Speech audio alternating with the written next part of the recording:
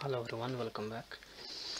In this lecture video we are going to discuss one more important circuit which is used to change the phase. If this is the circuit diagram, if you look at it, there is one drain resistance, let's say R, and another source resistance which is also equal to the same value as R. And for simplicity we will assume that the RO, the drain to source resistance of this MOS, is infinite, or the channel length factor lambda is 0. So under this condition, if I look what is the resistance looking downward into the drain of this MOS, we know that it is approximately the intrinsic gain of the MOSFET, which is GMRO, into the source resistance, which is R. Now because RO is infinite, we can treat this resistance looking downward as infinite, and the resistance looking upward is simply this resistance R.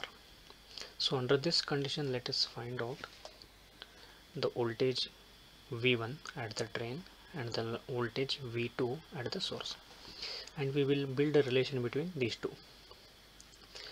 Okay, now let's proceed forward and see how we can analyze this circuit. Okay, now first step is to find out what is the voltage gain from the gate where the input Vin is applied to the drain of the circuit.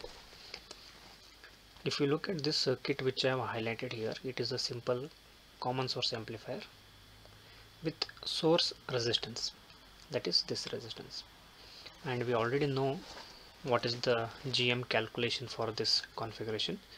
The GM, because it is in a source degeneration format, it is simply GM by 1 plus GM into RS, where RS is the resistance connected at the source. In our case it is simply R. And what is the total ROUT? The ROUT is the parallel combination of resistance looking upward in here, which is R, in parallel with the resistance looking downward, which is infinite. So the ROUT is R parallel infinite. Okay, so it is purely R. So this is our output resistance. Now for a common source amplifier with the source degeneration, given V in input, we can calculate the output V1 as the total GM into total R, that is minus, because that is common source amplifier, GM is GM by 1 plus GMR into R into the input Vin. Okay, so this is how the expression comes about. Now let us further simplify it and see some interesting results. Now this is where we have arrived. Now if we assume that the GM into R, this factor, is very large compared to 1, okay, if it is very high, then you can ignore this one. Okay, so if I ignore this one, what will happen is the GM and GM would cancel off, and even this R and R would also cancel. So what is left in the numerator is simply minus Vin. So V1 is approximately minus of Vin. Okay, so if I apply any small signal voltage Vin here, and if I look at the drain, you will get the same Vin but phase shifted by 180 degrees. Okay, under this assumption. Now what will be the voltage V2? We do not have to calculate exclusively what is the voltage V2, because if you look at the circuit, whatever current is flowing here into this resistance R, okay, the same current will flow through this resistance also. It means the voltage drop across this resistor, which is V1 itself, correct, is equal to the voltage drop across this R, which is V2. It means in magnitude the V1 and V2 are equal, because the voltage drop across the resistance is same. So what changes from here to here is only the phase. The phase shifts by 180 degree, because if you look at the voltage V2, it is measured from this point to ground, and the current direction is also in the same direction. So the voltage drop across this will be positive.